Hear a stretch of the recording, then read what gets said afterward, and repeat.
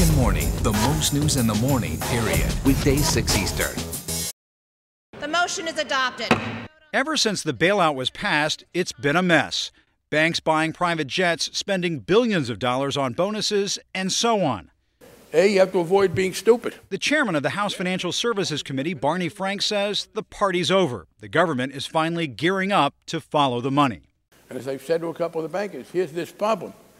People really hate you, and they're starting to hate us because we're hanging out with you. And you have to help us deal with that. There are signs the banks may be listening. Wells Fargo, which got $25 billion in bailout money, says it's pulling the plug on its upcoming annual conference in Las Vegas. An outing the company had planned to hold at the ritzy Wynn Hotel and Casino later this month. In previous years, the Associated Press says attendees were treated to performances by Cher and Jay Leno. But a Wells Fargo spokesperson defends the event, saying its bailout money is being used to help its customers. In light of the current environment, the statement reads, "We have now decided to cancel this event." Craig Holman with Public Citizen says now's the time to open the books on the bailout. We need to know exactly how they're spending that money, and on top of it, we should be applying conditions as to where that money can be spent. I fully intend to keep you fully and promptly apprised of significant findings and concerns.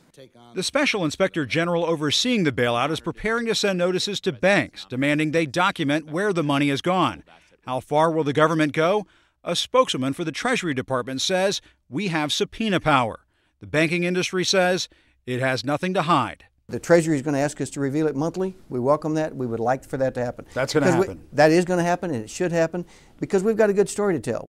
In the face of mounting criticism, some of the big bailout recipients are starting to offer a peek at what they've done with the money, saying much of it has gone to new lending. The Treasury Department says don't expect to see their findings on the bailout money until the spring. And Kieran, I have to tell you that Wells Fargo has already paid a dividend back to the Treasury Department of some $371 million. So we are starting to see a return on the investment. They say they're also lending some of that bailout money. But the problem is at this point, Karen, we cannot independently verify what the banks have done with this money because I talked to several agencies of the federal government yesterday. We just don't know. Nobody has really tracked where that money has gone inside the federal government. Right, and it's territory we haven't been in before. We're walking that fine line. I mean, they're private institutions. At the same time, they're being propped up by the government. And so, that's right. You know, where does the government get to step in when they think things are getting a little bit out of control? Very interesting for sure. Jim Acosta, thanks so much.